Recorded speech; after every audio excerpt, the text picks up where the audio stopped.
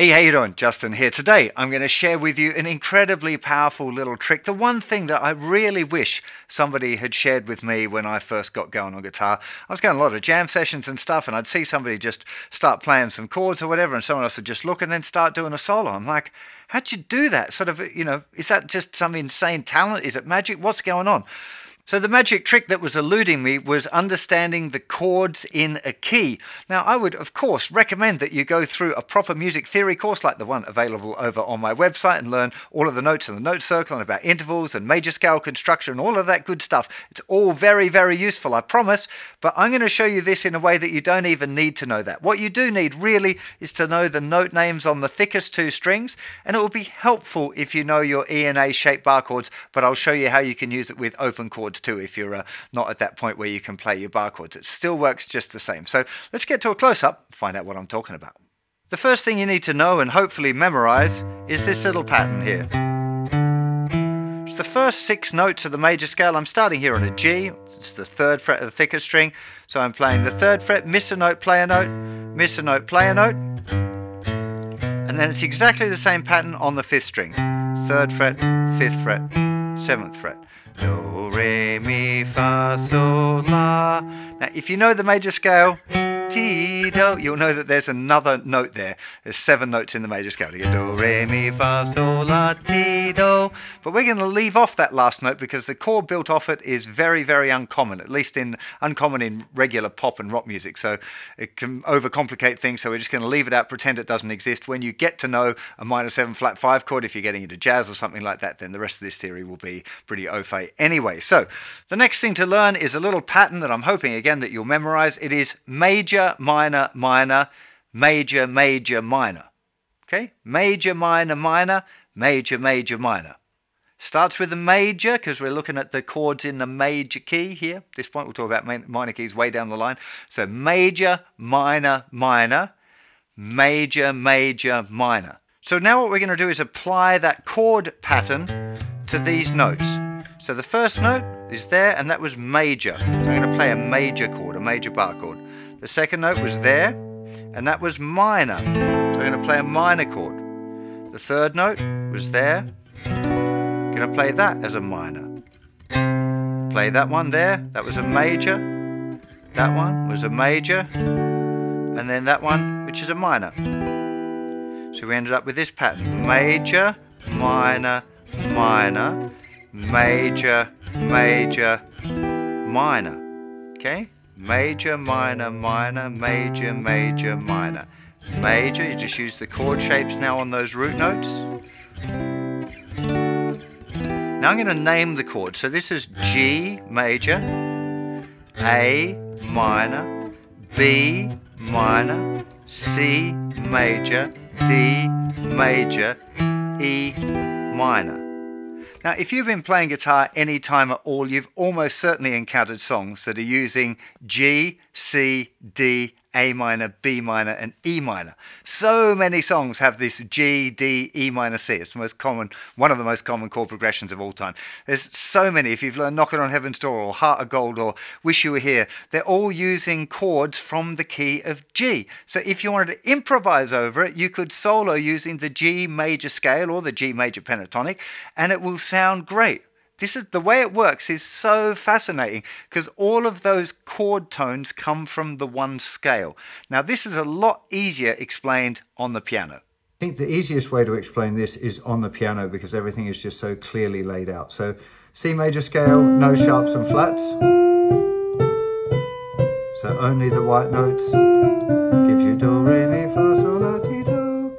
So to make a chord, we start on the root, we miss a note, play the next note, miss a note, play the next note. That would be a C major chord. If we move each one of those notes up one scale step, so the C moves to D, the E moves to F, and the G moves to A, we get this chord, and this is a D minor chord. Now, I'm not going to go into the theory of why that's a minor chord, but hopefully you can hear there's a major sound to minor sound. If we do the same thing, move the chord up another step, we get an E minor, then a F major, G major, A minor, B diminished, and back to C. So these are the chords in the key of C. C major, D minor, E minor, F major, G major, A minor, B diminished, and C. Now it's really clear to see that all of those chords come from that one scale. So you can play any of those chords in any order and the scale fits over the top. So if we have C major,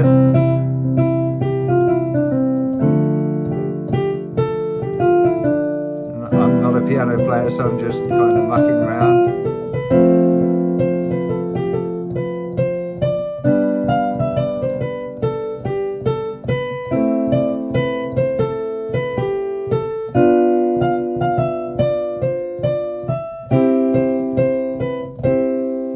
I don't know what I'm doing, and I can just explore this scale with any of those chords in any order.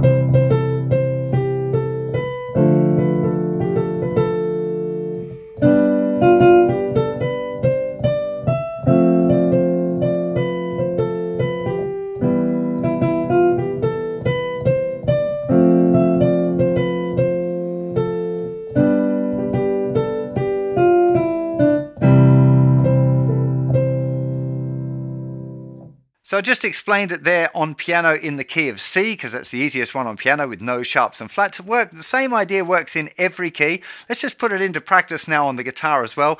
So if I'm using a chord progression, I can use any of those chords in any order, okay? So let's do a couple of this. We do that most common chord progression of all time. So it's a G, a D, an E minor, and a C. We could do it that way as bar chords, or we could do it this way. So G, D, E minor, C. Either one of those things will work. I'm going to do it as bar chords just to help solidify your understanding of those root notes and the chord shapes. I'm going to use my little looper here. I just put down a little a drum thing before, so let me just play that first of all, get the feel. 2. There we go. So those chords, so G.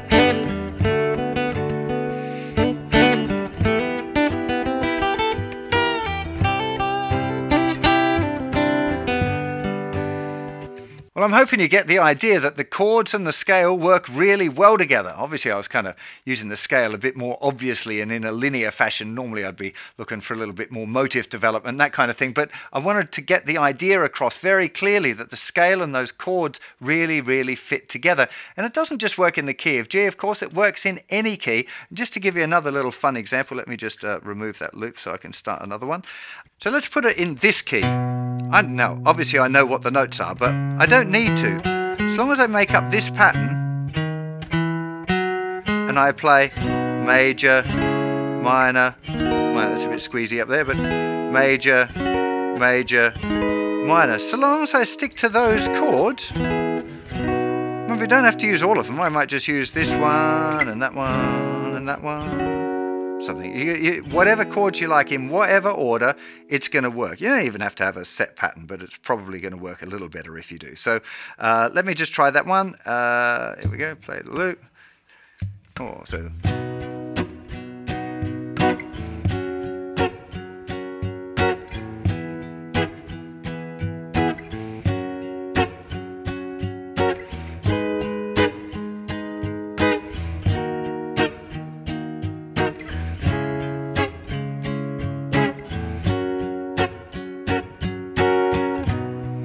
I used all of them.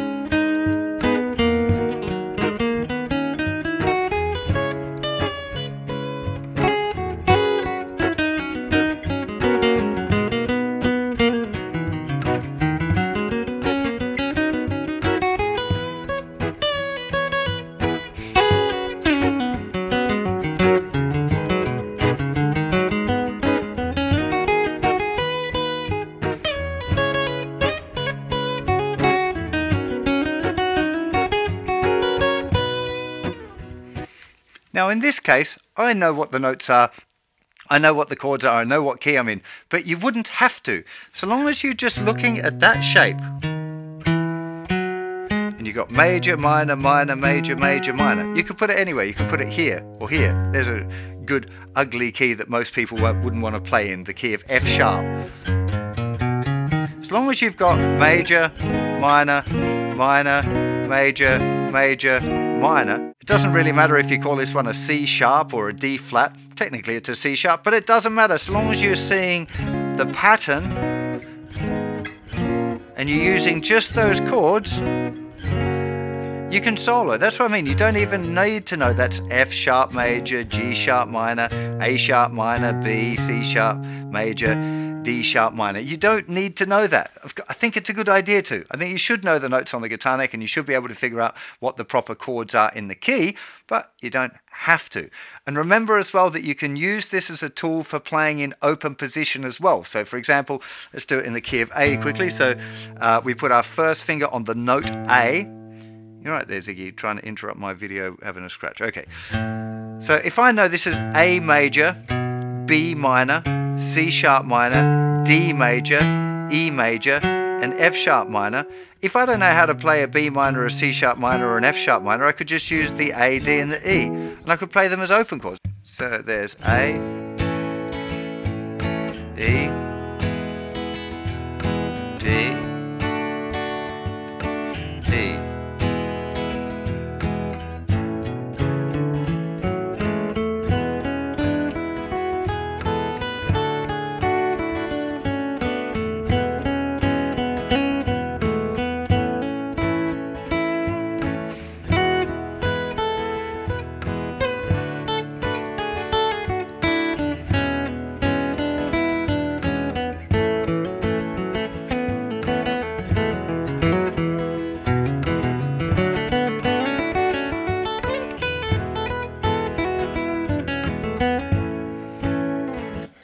So you can also use this little 6-note pattern to figure out what the chords are and then use them in an open position. It's not just a thing for bar chords. You don't need to know the names of the chords unless, of course, you want to make that little transfer over. So long as you stick to the shape and you know what key you're in, it's going to be loads of fun. Like I said, you can use the major scale, you can use the major pentatonic. Sometimes it's possible to weave in stuff like the minor pentatonic. It's theoretically wrong, but there are occasions where you can kind of make it work. And this A, D, and E chord progression is one of those ones where technically it should be the major scale that works, but sometimes you can wedge in that minor pentatonic. Good example of this one is Knockin' on Heaven's Door, the Guns N' Roses version. Slash plays mostly the major scale, but then rips into a bit of minor pentatonic in there as well. So just to explain a little bit about that. So major scale.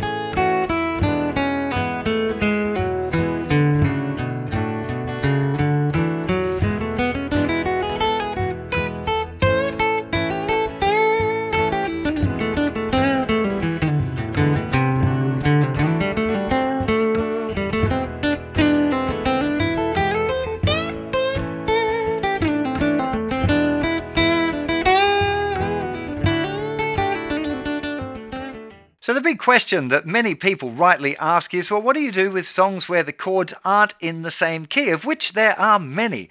So there's a couple of different approaches. Sometimes the chords will be mostly in a key, and then there'll just be 1 or 2 chords that aren't, in which case you need to treat those chords separately. It's a little bit more complicated. The simple way is just to look at the chord shape and pick some of the notes out of the chords. Just literally visually look at a chord and then go, well, they're the notes I'm going to use on that particular chord. There are more complex versions of doing that where you can look at modes or a particular scale over a particular chord, but that's not what I'd recommend that you start off with. The other thing that you'll find commonly is that there are a bunch of chords that don't technically fit together, but the minor pentatonic scale works really well over them. A lot of kind of bluesy based things have that kind of thing going on. So you might experiment with using the minor pentatonic, you might experiment with using the major scale and just taking a detour if you know that there's just a particular chord that's the culprit there. It does take a little bit more effort, and what I would recommend that you do is get really hip with playing diatonically, that is using chords and a scale from one particular key first, before you start exploring those other things. If you want to get good at doing this, the answer is pretty simple. You have to practice it, like with most things. By far, the best way to do it, I think, is to find a jam buddy, to agree a key. One person plays the scale, one person plays the chords in any order, and you just jam. Go for a couple of minutes, swap over, the other person plays the solos, keep just swapping it around, change the key from time to time. So literally go, okay, let's jam in the key of G. So we go, okay, what's the chords in the key of G then? So that was a G major, A minor, B minor, C major, D major, and E minor. You write them down on a piece of paper. One person plays those chords literally in any order, plays, 3 of them or 5 of them or all of them or one of them, doesn't matter. And the other person experiments with taking a solo over it. It is loads and loads of fun. You will learn a hell of a lot about playing guitar. You learn more about improvising, all of that good stuff. If you want to learn more about using the major scale and how to make music with the major scale, I have a course over in grade 4 on the website. It's called Major Scale Maestro. It'll teach you all 5 major scale patterns and how to use them. That's the key thing here. Don't be one of those people who learns all 5 scale patterns and can't actually make up a solo. We learn 1 and we learn how to use it. Then we learn 2. We learn how to combine them together, and we keep making music all the time. It's a great course. Definitely encourage you to get into doing that if you're learning about the major scale and you want to get those 5 patterns down, link up and play all over the fretboard. It's loads and loads of fun. But this thing is a deeper thing than that. It'll help you recognize the keys of the songs that you're already playing.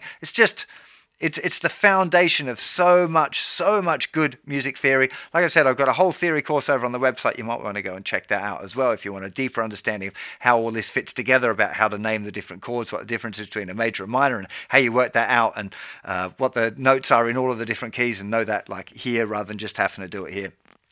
That is all really, really helpful for your guitar journey. But this little simple trick, you can use it even without any of that, and hopefully it'll bring you a whole new sense of joy when you're having a jam with your friends. So I'm hoping I'll see you for plenty more very soon. You take care of yourselves out there. Have a great day. Bye-bye.